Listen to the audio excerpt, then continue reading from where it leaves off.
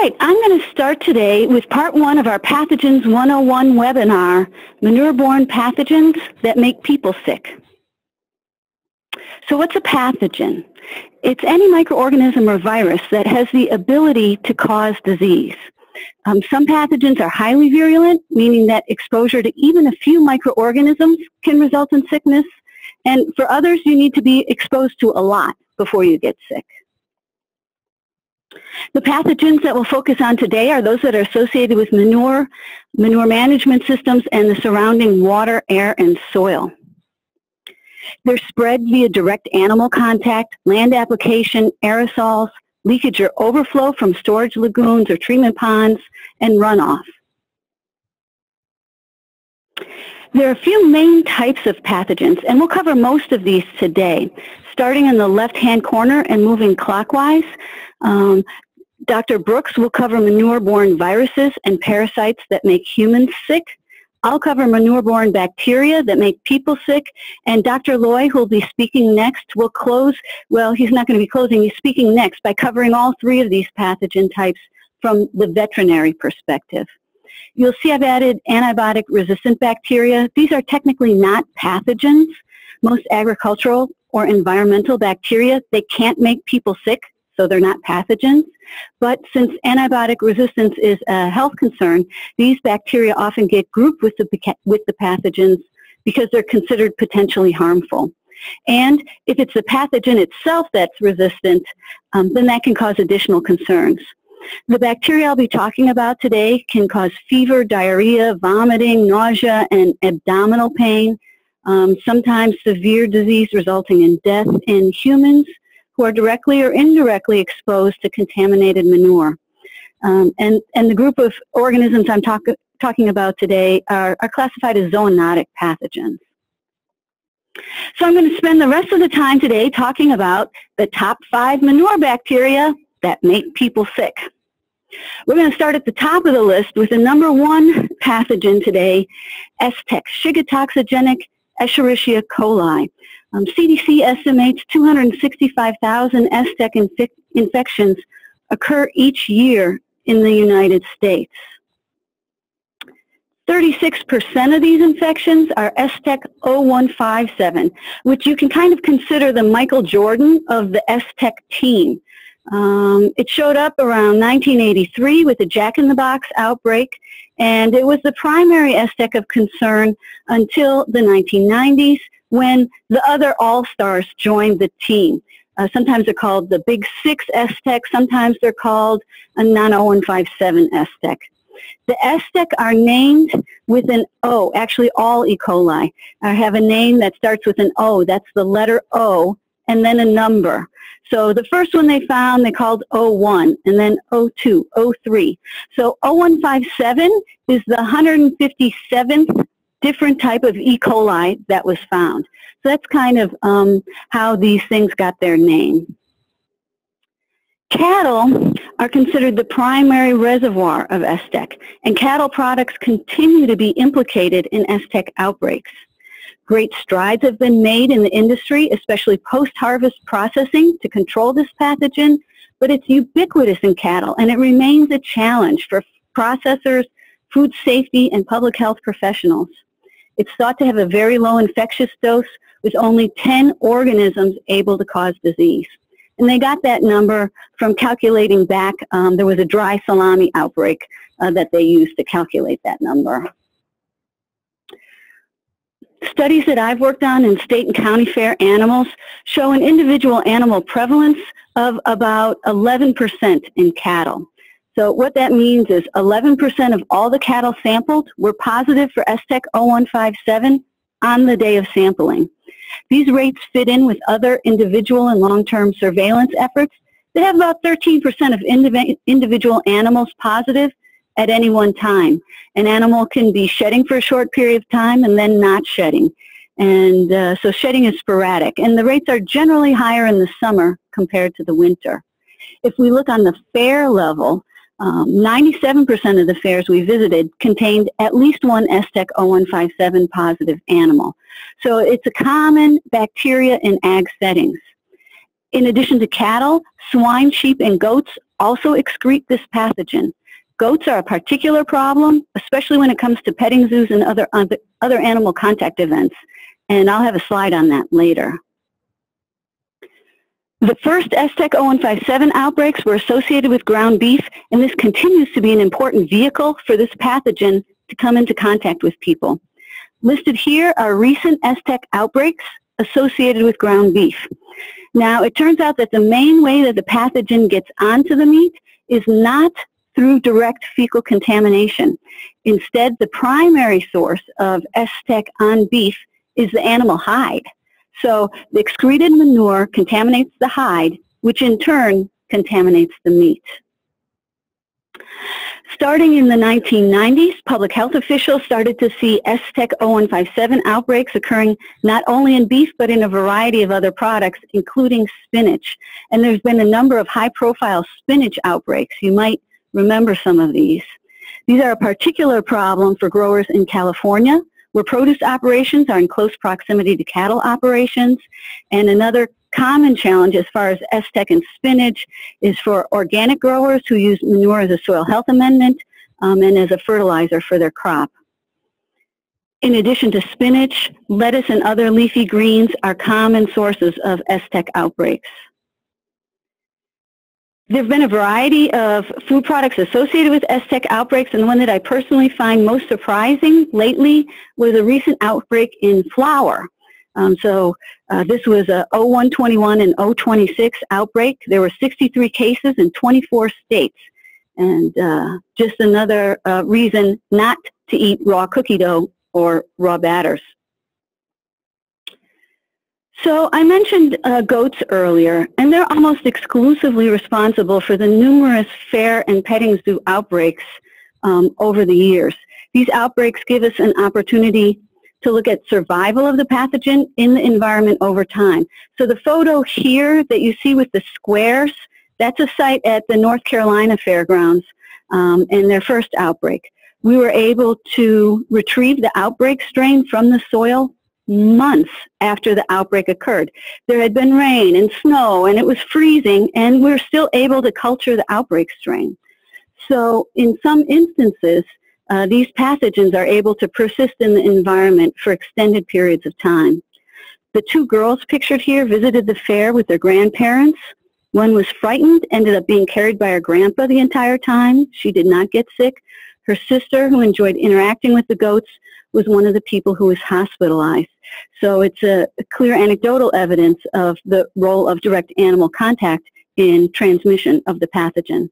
The shoe here is from a public health worker who realized that she and her son had gone to the implicated petting zoo. She sent me the shoe, and I was able to pull the outbreak strain, pulse field typed outbreak strain, off of the shoe. So there's many ways for manure-borne bacteria to move through the environment. And fairs continue to be an important way that people come in contact with manure-borne pathogens. And then closing out the STEC story, a tale from 2000, the Walkerton E. coli outbreak in Canada. The contamination came from a public water supply and was linked to an upstream beef producer. There were over 5,000 people sick with 7 deaths, so a real tragedy. And the situation was made worse by a cover-up that landed 2 Public Water Commission people pictured here in jail. This outbreak really brought home to the public health community the potential for surface water contamination from ag sources. So moving on to number 2 on the list, salmonella. Salmonellosis is estimated to cause more than 1.2 million illnesses. It most often causes gastroenteritis, which can range from mild to severe. There's also an invasive form, and those infections are rare but can be life-threatening. There's many different types of salmonella, and listed here are some of the main ones that cause disease in humans over the last couple of years here in the United States. As a side note, it's common to name the serovar after the place where it was first isolated, so you'll see some geographic names that you might recognize when you're working with salmonella. The main carriers of zoonotic infection are poultry, and outbreaks are associated with a wide variety of foods. So birds and reptiles naturally carry many types of salmonella in their intestines, and poultry aren't the only source of salmonella. It can be isolated from cattle, sheep, and pigs as well. But poultry are an important source. Salmonella is a very hardy and cosmopolitan pathogen. If we look at outbreaks from just this year, 2016, there have been multiple salmonella outbreaks associated with backyard chickens. There was an outbreak associated with a dairy bull calf, shell eggs, alfalfa sprouts, and alfalfa sprouts are a common vehicle for all kinds of foodborne pathogens. A raw protein shake mix, pork served at a Hawaiian luau, potato salad, and pistachios. And that's not even all of them. That's 2016. Other common food vehicles, almonds, nut butters, and tahini are commonly associated with salmonella outbreaks. And on the produce side, cucumbers and cantaloupes have recently been vehicles for the pathogen. So the problem reaches beyond just animal products. Manure and manure-impacted soils are an important potential route of contamination of fresh produce. Looking at fair prevalence, 91% of the fairs that we had gone to, we found at least one animal that was positive for salmonella. And grouping all the animals together for ease, about 20%, 19.1% of the animals were positive for salmonella. The infectious dose can range from as low as 10 to as high as 100,000 cells. It depends on the serotype. And the transmission is primarily foodborne, but about 10 to 15% of the cases are attributed to direct contact. So that's not necessarily direct contact with production ag animals. It can also be direct contact from backyard poultry or from pet reptiles.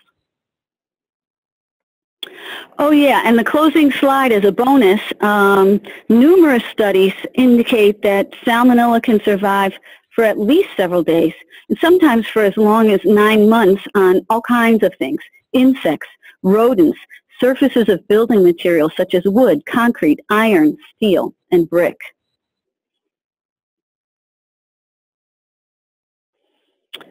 Number 3, Campylobacter. Campylobacter is among the most common causes of diarrheal disease in the United States. It has an infectious dose between 100 and 500 organisms, and the main route of transmission is through undercooked meat that has become fecally contaminated during slaughter and processing.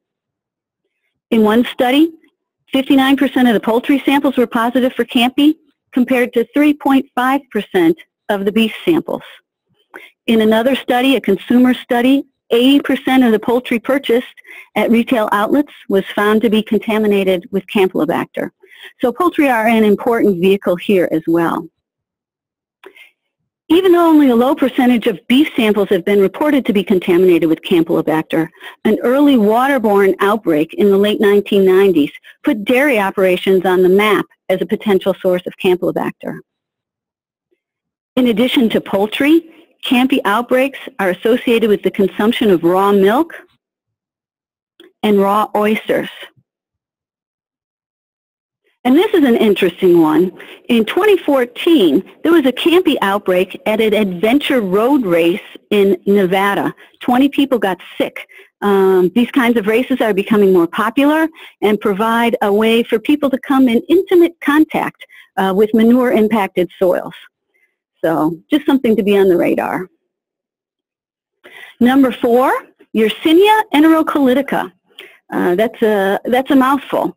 This particular foodborne pathogen has some nasty relatives, including the famous Yersinia pestis, the cause of plague. So to distinguish, we use its full name, Yersinia enterocolitica. It causes, as its name suggests, colitis or intestinal distress. The main vehicle is undercooked pork, particularly pork intestines prepared as chitterlings. Occasionally, animal contact or untreated water is the cause of an outbreak. The major reservoir for Yersinia enterocolitica are pigs, but other animals can carry it as well. And unlike the ones we've seen before, this one has a relatively high infectious dose. Most of the Yersinia enterocolitica isolates recovered from environmental samples have been non-pathogenic, but pathogenic Yersinia enterocolitica has been detected in environmental surface waters, particularly streams.